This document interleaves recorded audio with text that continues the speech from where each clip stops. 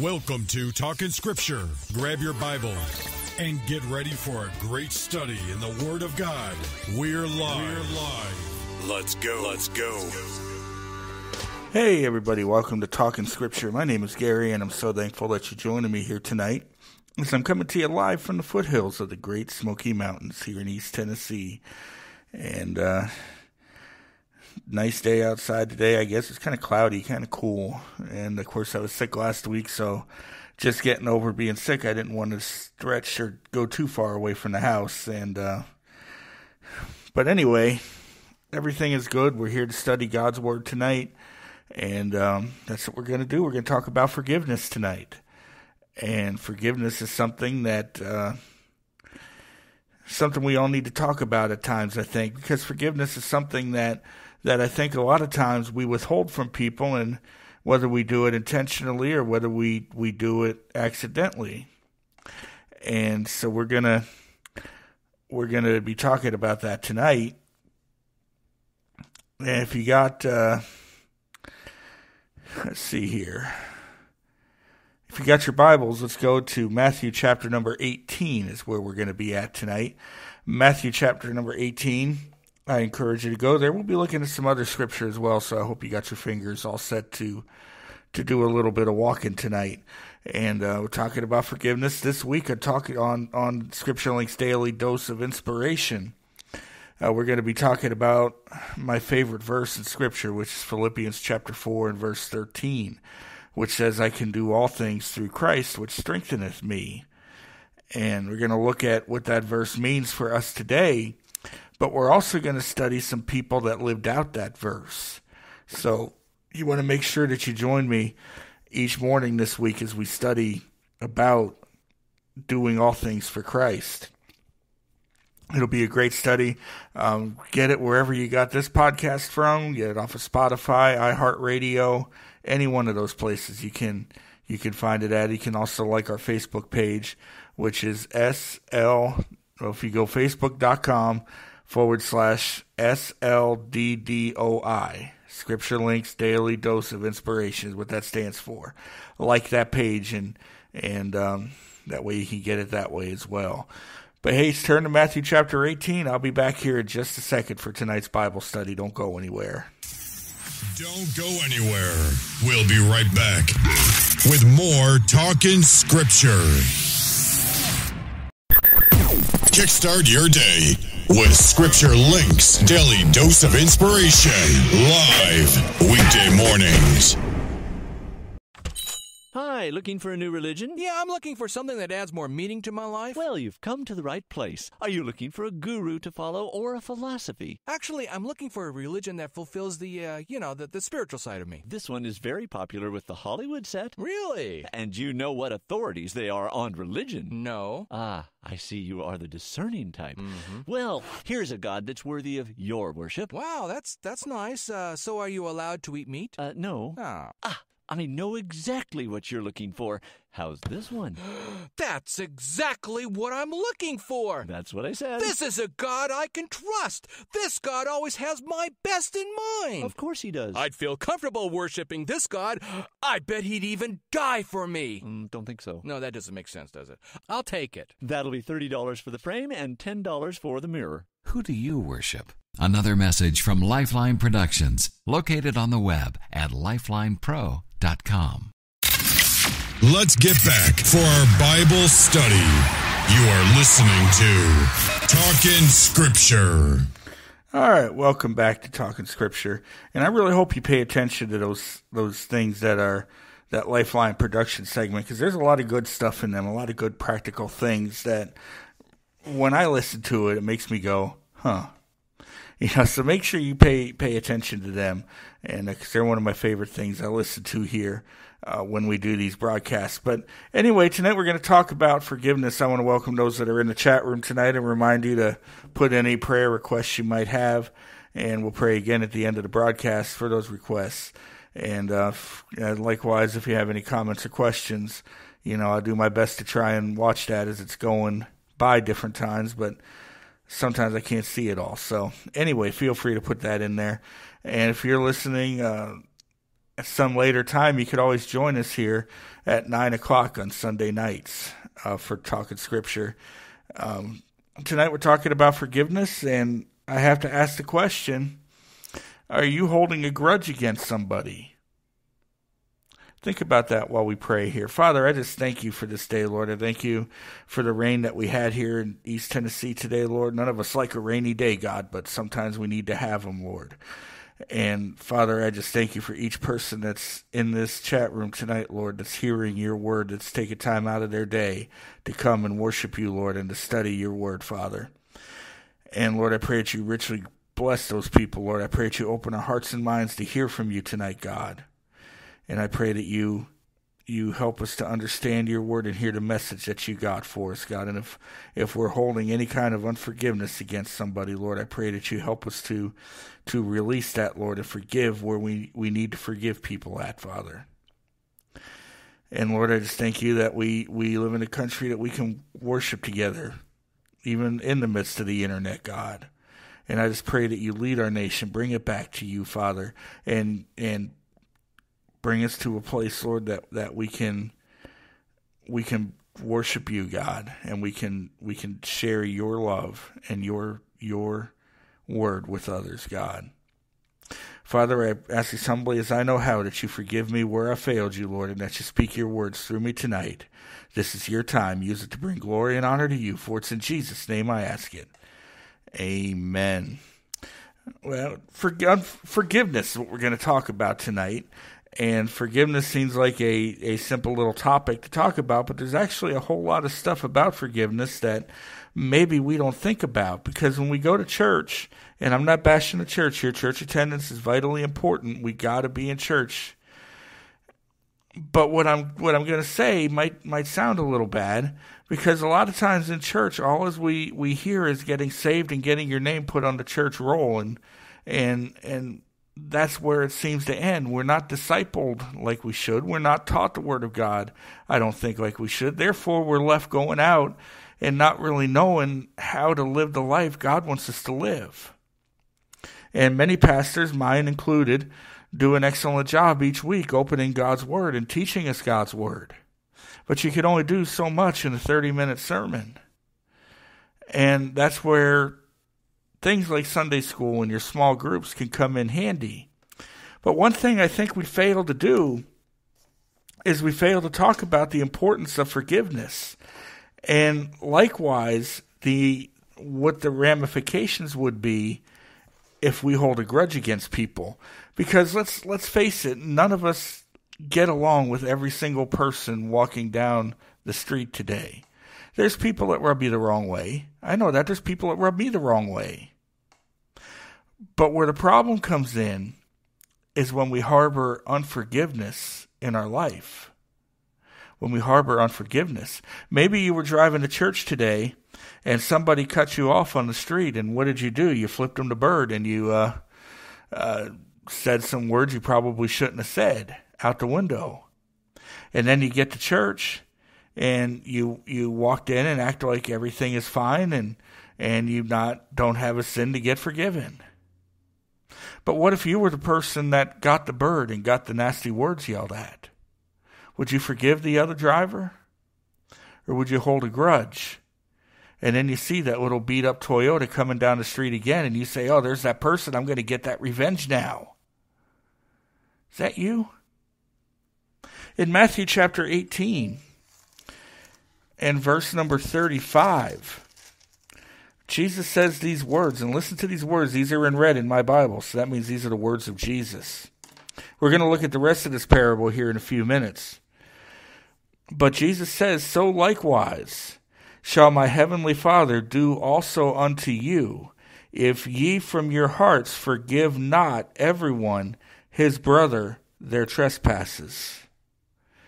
These are the words of Jesus. Jesus is talking about some unforgiveness here. And unforgiveness is something we shouldn't have. In fact, in the sermon, or in his Sermon on the Mount, when Jesus taught his disciples how to pray, one of the phrases here in Matthew chapter 6 and verse 12, Jesus says, and forgive us our debts as we forgive our debtors. we must forgive others. Think about that. We must forgive others. We got to forgive other people. Forgive us our debts. Forgive us our sins. Forgive us our trespasses as we forgive our debtors. So even in that prayer, we're saying, God, forgive me as I forgive others. And if I'm not going to forgive others, I can't expect God to forgive me. Jesus said it here in Matthew 18:35, and he implies it here in Matthew 16:12. Or Matthew 6:12, I'm sorry. But we must make sure that we forgive, but we need to tighten it up a little bit and make sure that we forgive from our hearts. That we forgive from our hearts.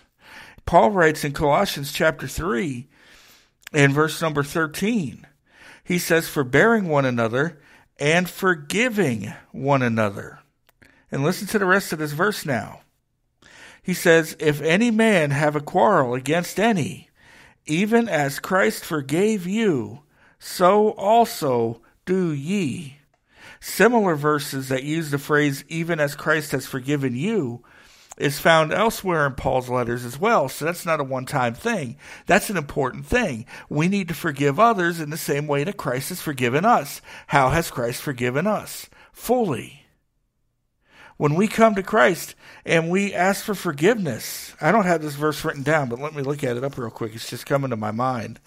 1 John chapter 1, verse number 9. How does God forgive us? 1 John chapter 1, verse 9. If we confess our sins, he is faithful and just to forgive us our sins and cleanse us from all unrighteousness. If we ask God for forgiveness, the only way God knows how to forgive is unconditionally. It's forgiving us of our debts. He said he will forgive our sins and he will cleanse us from all our unrighteousness.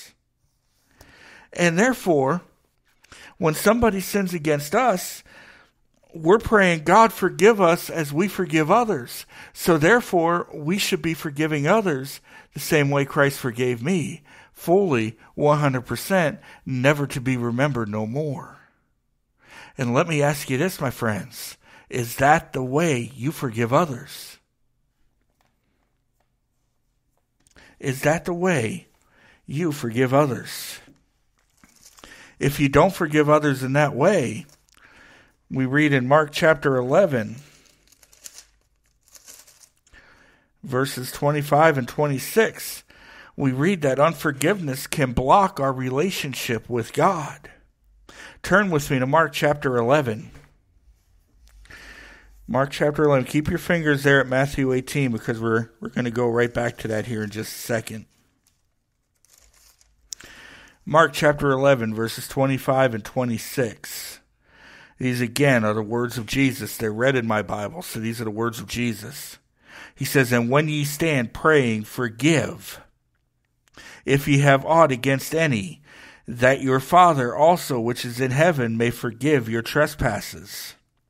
But if you do not forgive, neither will your Father which is in heaven forgive your trespasses. Think about that. If I'm not willing to forgive somebody else, that means God's not willing to forgive me. Friends, forgiveness is a sign of love. It's a sign of love you have for others. For God so loved the world that he gave his only begotten Son, that whosoever should believe in him should not perish but have everlasting life. That shows us how much God loves us, that he gave his Son for us. For those of you that are parents, do you love somebody else enough that you would give your son for their sins? Most likely not. But that's how much God loved us. And if we're not willing to forgive others, then God's not going to be willing to forgive me. Then God's not going to be willing to forgive your unforgiveness. And that's going to damage your relationship with him. That's going to put up a wall right there. And I pray every day that I have no barriers between me and God. that I have no barriers that's blocking my relationship with God. But for many of us, unforgiveness is a barrier. Unforgiveness is a barrier that we got to break down, that we got to get out of our life. And the only way we can do it is not to pray and ask God to forgive you, but it's for you to go and forgive somebody else.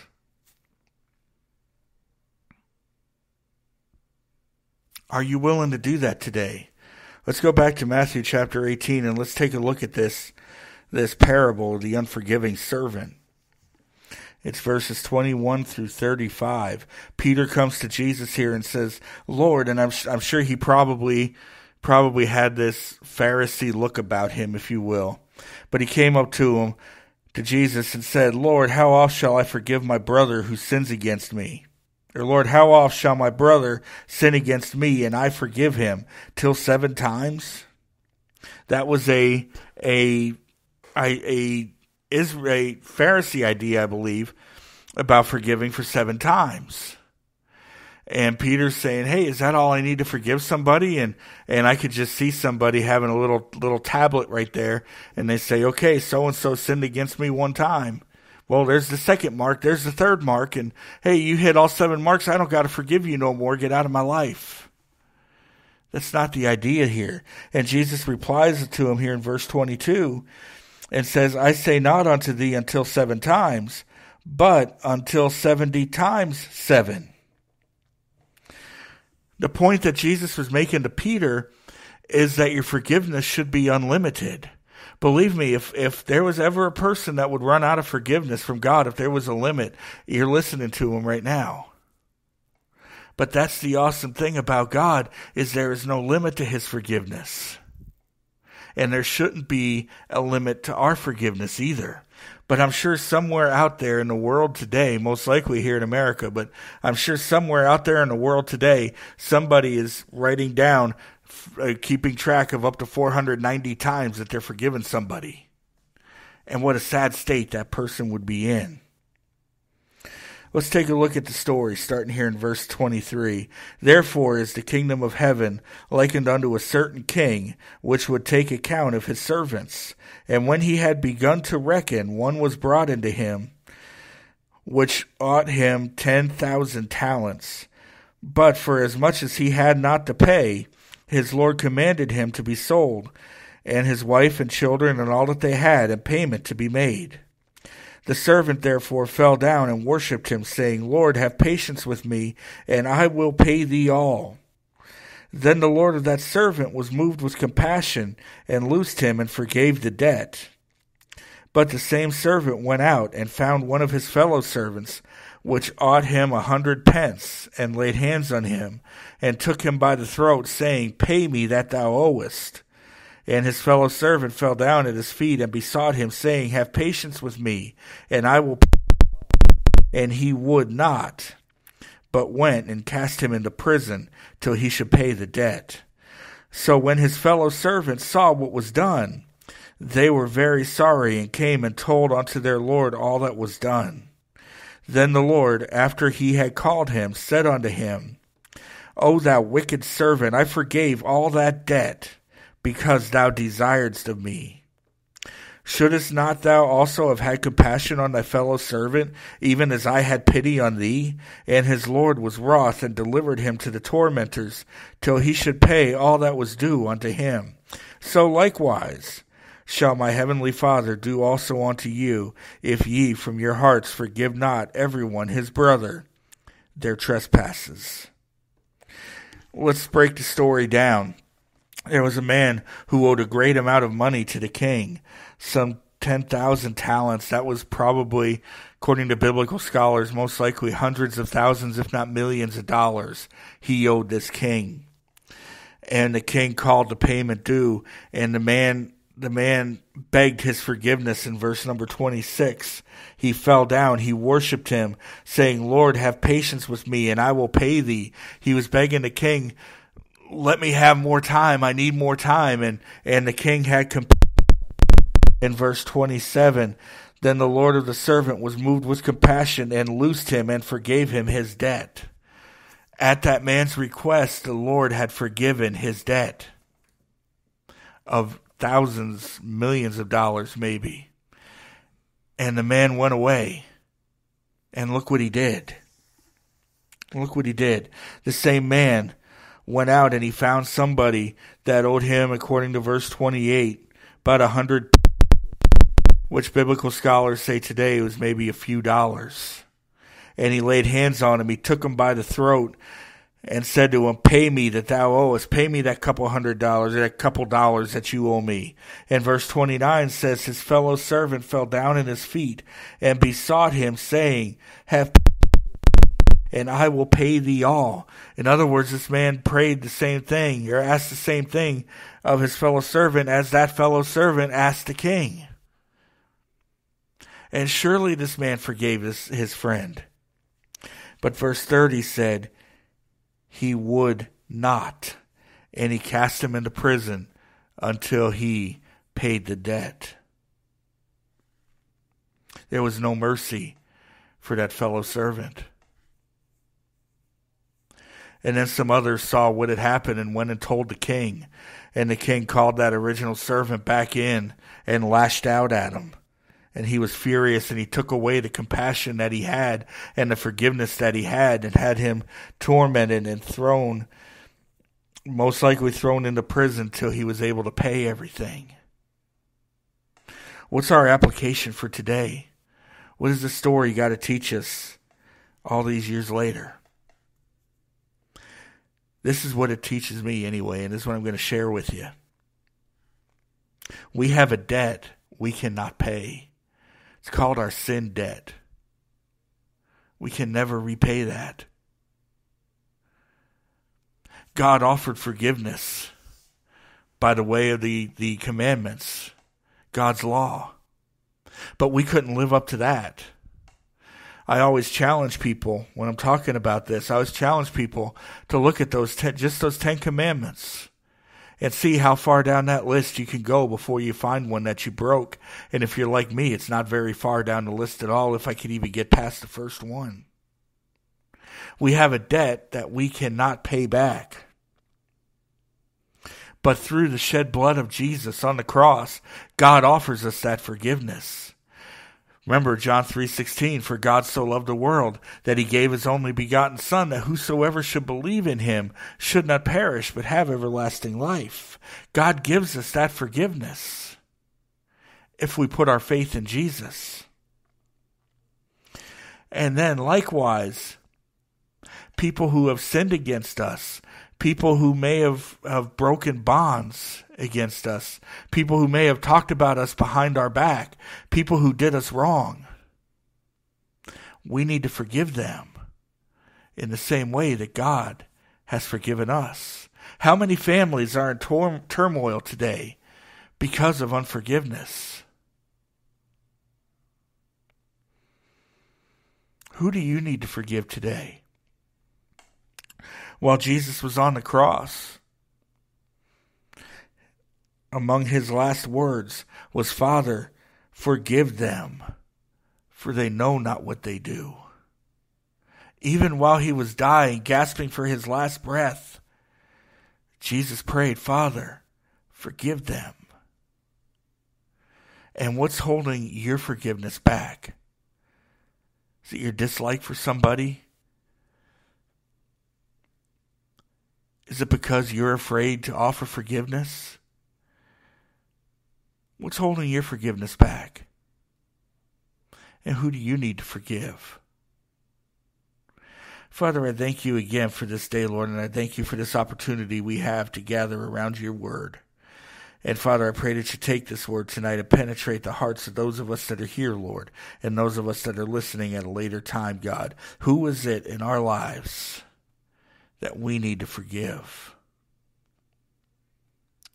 Father, just work in our hearts, work in our minds, Lord, and help us to get things made right with you. Maybe there's somebody here that has never accepted your forgiveness, Lord. Help them to cry out and ask for your forgiveness and confess their sins, Lord, and get things made right with you while the opportunity is still here. Maybe there's somebody that did that here tonight, God, but they're letting unforgiveness have a spot in their heart. that doesn't need to be there, Lord. Help them to tear that unforgiveness out. Help them to forgive others the same way that you've forgiven us.